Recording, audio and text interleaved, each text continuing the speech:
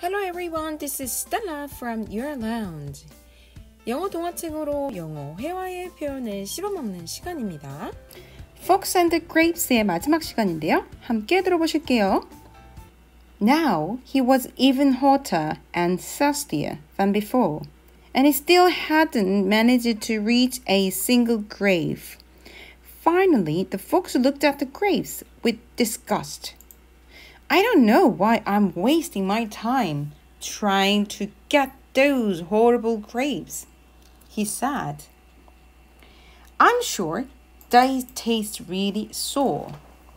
Aesop's moral: if someone can't get something, they pretended it is not worth having. 짧지만 역시 회화로 활용할 예쁜 표현들 많으니까 빠르게 확인해 보도록 하겠습니다. 자, now 어떻대요? He was hotter and thirstier. 자, thirstier에 대한 비교급 우리 활용 잘 안 해보는 것 같아요. thirsty, thirstier, right? hot and hotter. 그래서 he was even 너무 예쁘네요. even much, far, still. 여러분들 항상 뭐라고 말씀드려요? 비교급 강조부사는 이 네 명이 붙어 다닌다. 그죠? 여러분 비교급 강조로 따로 잘 활용 못 하시는 것 같아요. 그래서 even hotter, even thirstier 함께 잘 기억해 두시면 좋겠고요. than before 예전보다 더 덥고 더 목이 말랐대요. and he still hadn't managed to 가까스로 뭐뭐 해내다 라는 거예요. managed to 실제로 많이 활용되는 표현인데요. 가까스로 뭐뭐를 하다 하지 못했대요. 가까스로 모두 못했대요. reach a single grape 그러니까 포도 하나도 잡지 못했대요. 그것을 여전히 하지 못했었습니다. Finally, 마침내 the fox looked at the grave with disgust. 혐오와 함께 굉장히 실망스럽게 바라봤다는 거예요. 혐오스럽게 바라봤대요. 혐오스럽게라는 표현을 with 플러스 명사형으로 활용을 했네요.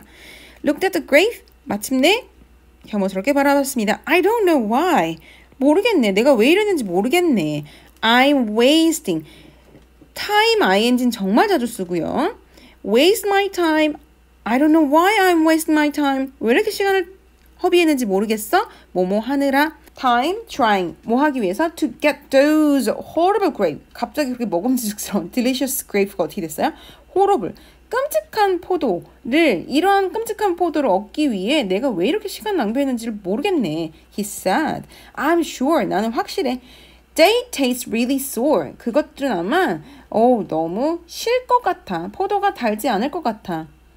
이 마지막에 나온 이솝의 모럴이 참 교훈이 굉장히 예쁜 표현이 하나 있는데요. If someone can't get something, 만약 누군가가 어떤 것을 얻지 못한다면 they pretend, 대절로 들어온 거네요. They pretend that it is not worth having. worth ing. 오늘 지금 time ing and worth ing 그리고 manage to.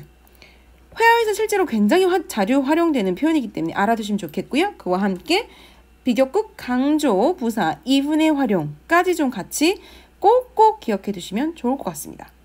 짧지만 역시 우리에게 회화로 활용할 예쁜 표현들 많이 남겨주고 있고요. 여러분 놓치고 있는 또 다른 표현 한 번 더 확인하는 것으로 해서 마무리하도록 할게요. I don't know why. 예쁘죠? I'm wasting my time ing.